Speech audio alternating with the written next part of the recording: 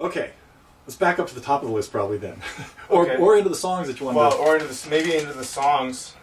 Did you have a chance to look at? I listened to a little bit of them. Cause I got. Oh, sorry. Yeah, go ahead. What I was gonna say I can show you what I have for these songs like that, Big Railroad Blues. These any one of these first three, and you can tell me, okay, you got it, or yeah, you might see what I got. And that's then sort of say, what I want to start with. See where you are with these, because I have a feeling I didn't listen to Mystery Train. I listened to Railroad and Music Never Stopped, and my guess is that you probably have more of them than, because when I heard you just mess around with Big Railroad for like 4 seconds yesterday, it seemed like you had the main part of the riff down in there. And I have quite a bit of it down. You might say, hey, you got it. Yeah. But you might have some ideas on where I could go with playing leads, but maybe it's just regular pentatonic leads. I think it is. I think that's where you are with that. But let me hear the riff that you play. The most complex is Music Never Stopped. Yeah, and that one I listened about halfway through it yesterday, and then I got off to got dragged away. I got kind of like 2 riffs in this. One. That's what I noticed about it, is that it seemed like the 2 guitars are doing slightly different things. And I assume it's Jerry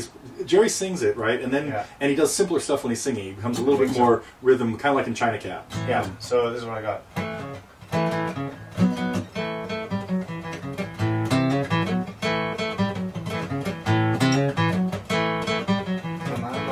Yeah. That's about all there is to that. Yeah. And it's like simpler, the little blues shuffle when he's singing. Yeah, and then here, and I usually do this. Good. So that's it. Okay. Yeah. So that, and then for lead, I mean that's on. But you know, just do A major pentatonic style, right? Yeah.